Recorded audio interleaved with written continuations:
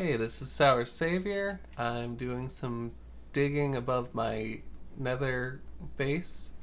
I've been working on getting the bedrock cleaned out, which is pretty boring work, so I'm only now starting recording now that I think I'm done enough. And so now I'm going to just be expanding this circle down. Right now we are carefully measured directly above my existing nether base, which if we pop over here, you can see it's just down there.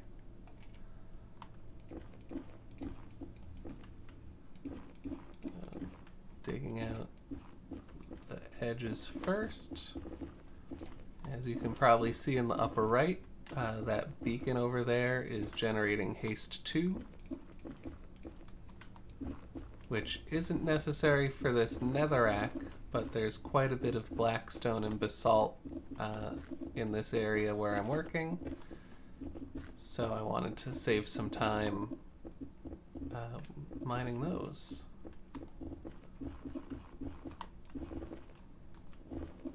And since I finally recovered the beacon kit from that far off island where I had been collecting dirt, I'm good to go.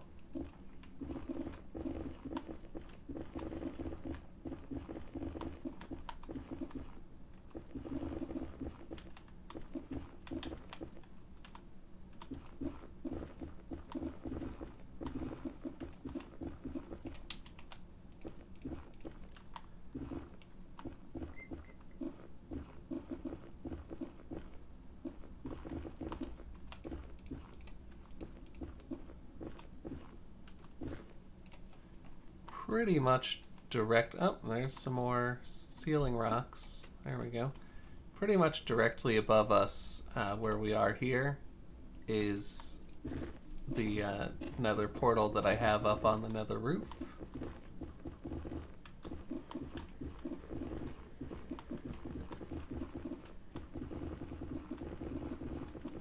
Which is where the gold farm and the piglin trade farms both are.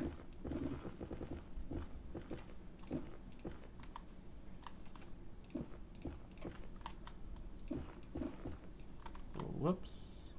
Oh, well, that wasn't overzealous digging. That was just a natural hole in the landscape. Okay. Oh, inventory is full, so let's get some boxes down.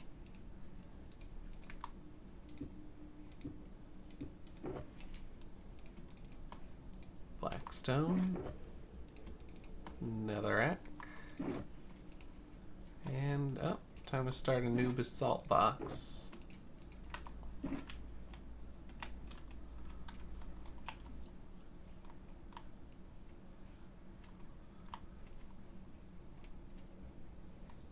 I'm probably going to need to start a new netherrack box before long.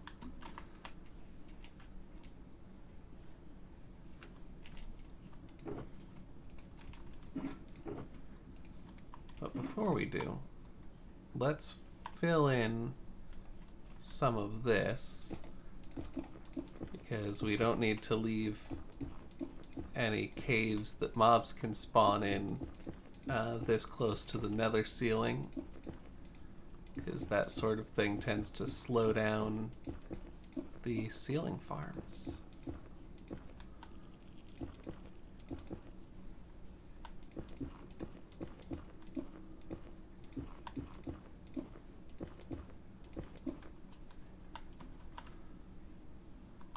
Oh, is that too much? Possibly. Right.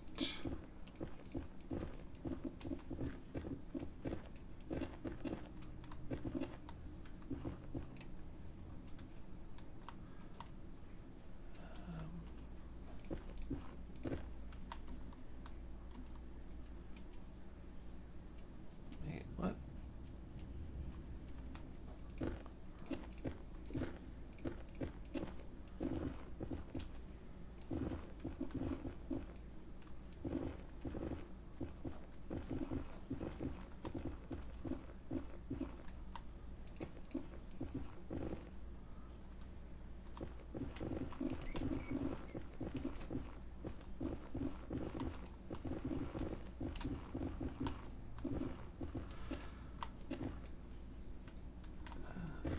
sometimes it is really nice to just dig.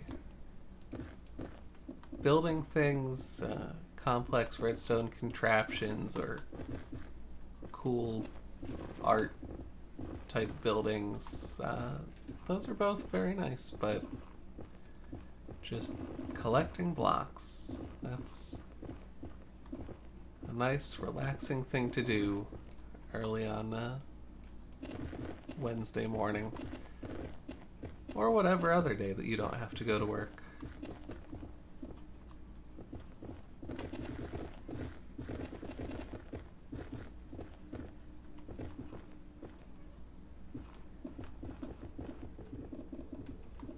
Oh.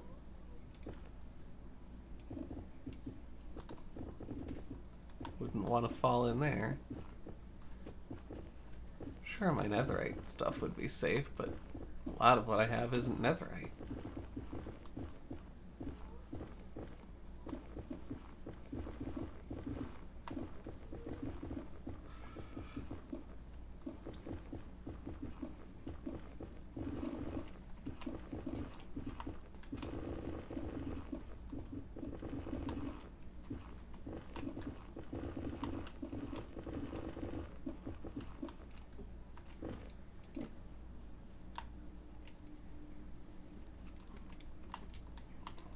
Checking to make sure I'm not full up already, and I'm definitely not.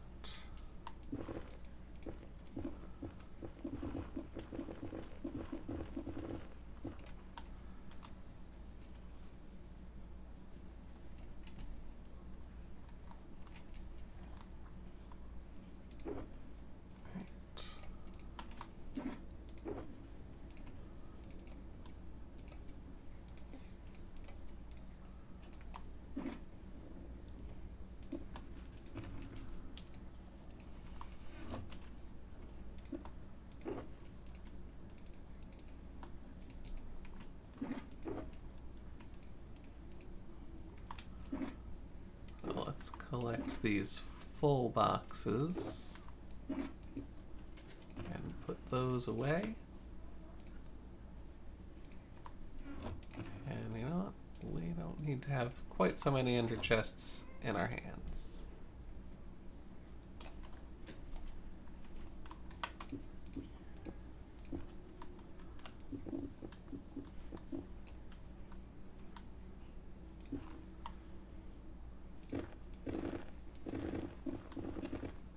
It doesn't matter what blocks I use to fill in the gaps at the edges here, because the outer edge that I'm digging out is all going to get replaced by some of the white concrete that I have downstairs that the initial part of this tower is mostly made out of.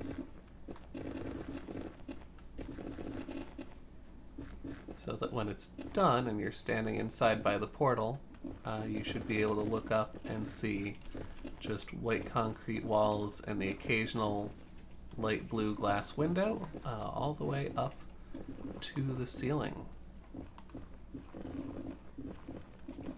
And I think that'll be a good look. I'm hoping it will be, because getting to that point is gonna take a lot of work, and once I've put in that work, I'm not gonna want to change it.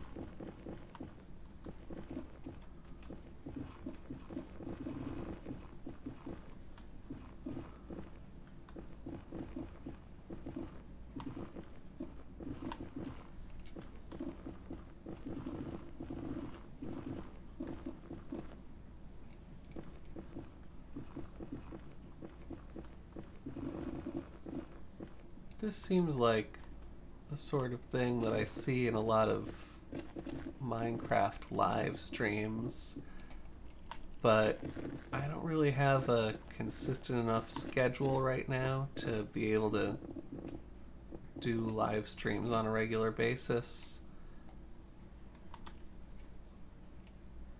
If I was going to do any live streams, what times would you all be looking to watch them?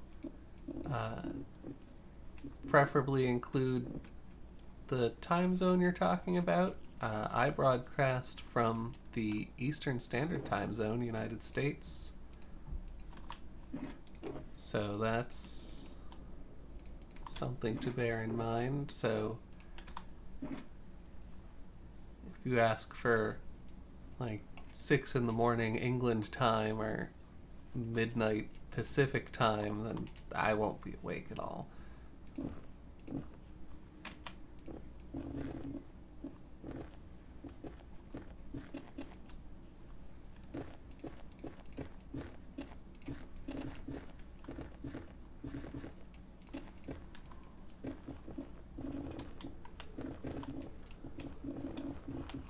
Whoa, hey.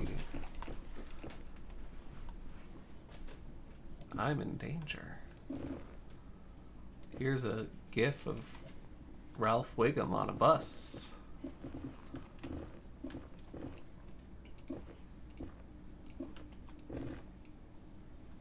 Oh, hey, would you look at that?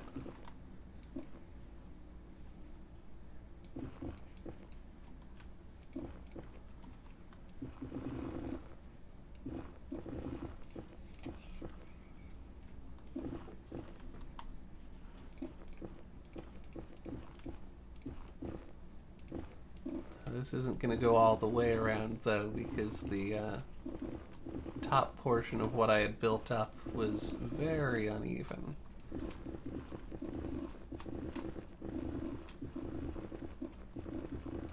Since I was kind of going with the natural lay of the land. It's still land, even if it's weird nethery stuff.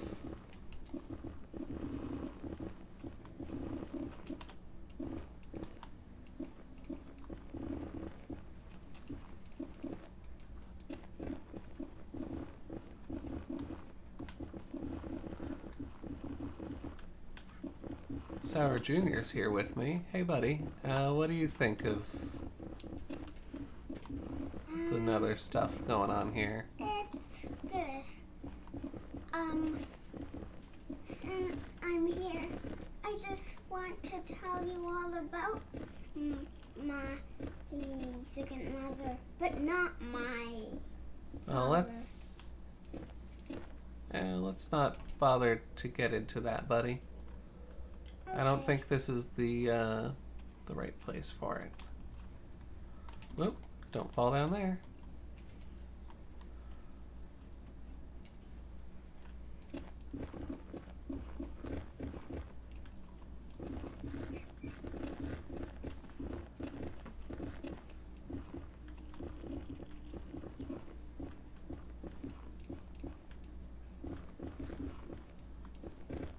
So, you sometimes play a game, buddy, that you call Minecraft Real Life Mode. Can you tell our audience a little bit about how Minecraft Real Life Mode works? Okay. Minecraft Real Life Mode is kind of like a Minecraft inside of the real world, which you might want to play. If you just have magnet blocks, you can play Minecraft Real Life Mode. And beacons don't exist in Minecraft Real Life Mode because magic doesn't exist. Yeah. So once you've got the magnet blocks, what do you do with them to play Minecraft Real Life Mode? They're not really a sticky. Those aren't the sticky blocks in Minecraft Real Life Mode. A different block is. Okay. You use slime blocks. Slime blocks are fidget blocks. they if you hit them, they wiggle and jiggle. And if you shake them, they just jiggle. Or maybe wiggling is the same thing as jiggling. I don't know. Write it in the comments. Go ahead. Well, guess we'll see those sometime later after we've published the video.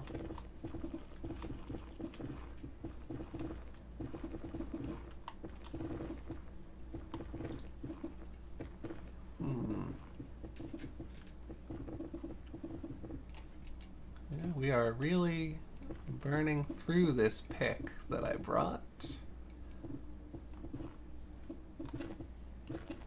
So at some point I may have to break out the spare picks.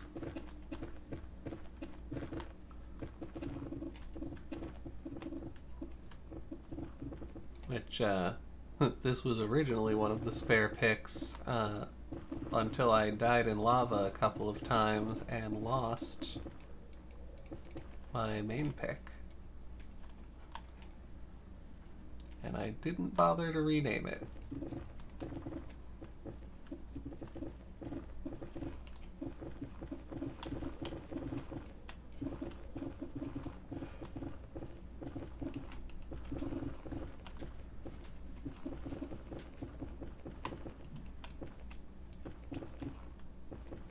Do you have something else to say, buddy? Is that why you're tapping my arm? Yeah. Okay. If you want to hear about Minecraft Real Life Mode, continue watching. Or, if you don't, just skip. Just skip. Hang on, are you telling my viewers to stop watching the video? One minute. Just time skip 1 minute away, and then you'll see what happened 1 minute away. So, near in Minecraft Real Life Mode, there are some new monsters, and there's no toys, and there's something called jelly. Jelly, huh? Yeah, jelly is red. In the comments, I'll chat with you if you want to chat with us. Sorry. Clearing up some inventory space here again. And then he's gonna eat it all up. That's a joke I came up with. Don't mind with it. Oh, so I'm not actually gonna eat all these blocks? No. After the video, I'm gonna tell you more about Minecraft Real Life Mode. Okay. So, maybe it is comforting to you, or maybe you just want to call it the Big Dig. The Big Dig? If you're green, you would just call it the Boomers, which you might not know. Or if you're Mumbo Jumbo, you might think Wait, what's going on you should here? do it. Okay, that's right. Let's do that. Well, I so never met Green before, though. and you probably never will, since I don't know him. I just watch his videos. That's something called a parasocial relationship, where you kind of know a lot about a person who doesn't know you at all. And that happens when somebody is famous, perhaps on the internet or perhaps in like movies or whatever. But you feel like you know them because so much of their life is public, but you actually don't know them at all. Right. So. And it's important not to mistake a parasocial relationship for a real friendship, because that's a path to disappointment and creepy behavior. And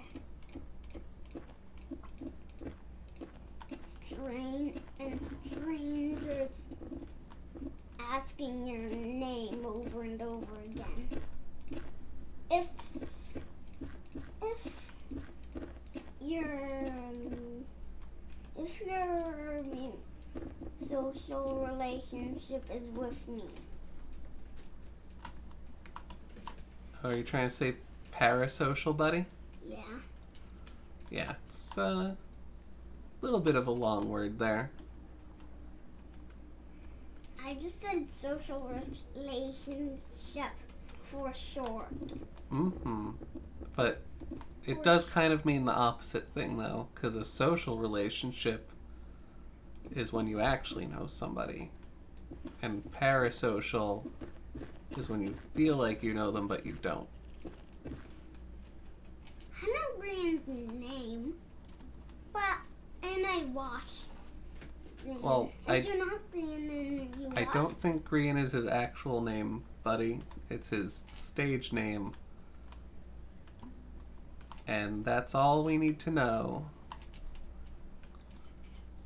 For those who don't know who Sarah Jr. is talking about, Grian is a popular Minecraft YouTuber who has been playing on the Hermitcraft server since the start of Season 6, and who is one of the best builder players that I've seen personally. I'm a big fan. And Mumbo Jumbo used to have nothing really silly though. Mumbo Jumbo is another Minecraft YouTuber. He also plays on Hermitcraft, and he is a very good redstoner who is very good at making redstone things in a way that I find very understandable. If you're Mumbo Jumbo, after the video, chat with me and There's I'll ask you if Mumbo Jumbo's your real name or not. there's approximately 0 chance that Mumbo Jumbo will ever see this video, buddy. It's just don't need to worry about it.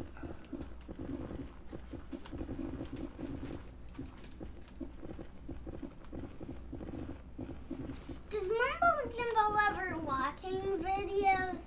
Put it down in the comments below. They don't need to put it down in the comments. We know he does because he talks about watching them in his videos. But the way the YouTube algorithms are, with the amount of followers I have, it is very unlucky that any specific stranger would see one of our videos. Our videos tend to get seen by usually less than 30 people. Sometimes a video will get big for me, which translates to maybe 100 people seeing it. So given just how many people there are in the world, the odds of any particular person being one of those 100 is very tiny. Time for a time set. What?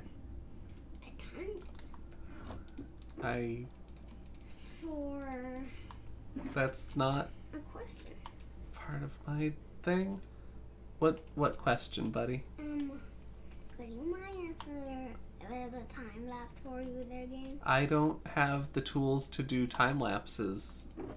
Oh.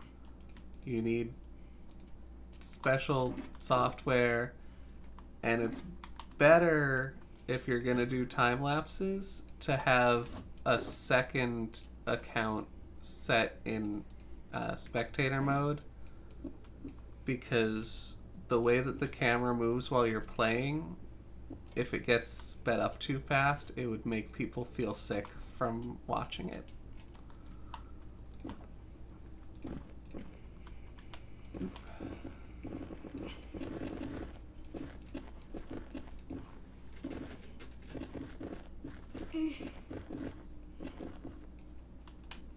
Sometimes I like making music. Well, that's not what this video is going to be about, so don't start playing any of your instruments right now. After this video, we might make another one. I don't know. Maybe if you do your chores.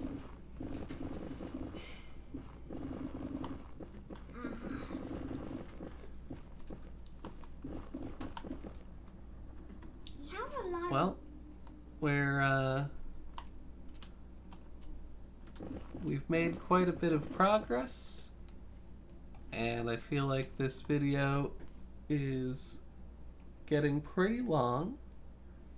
Yeah, 27 minutes. That's a long one. So if you're still here this far into the video, leave a comment and let me know that you were here. And thank you for watching. Bye.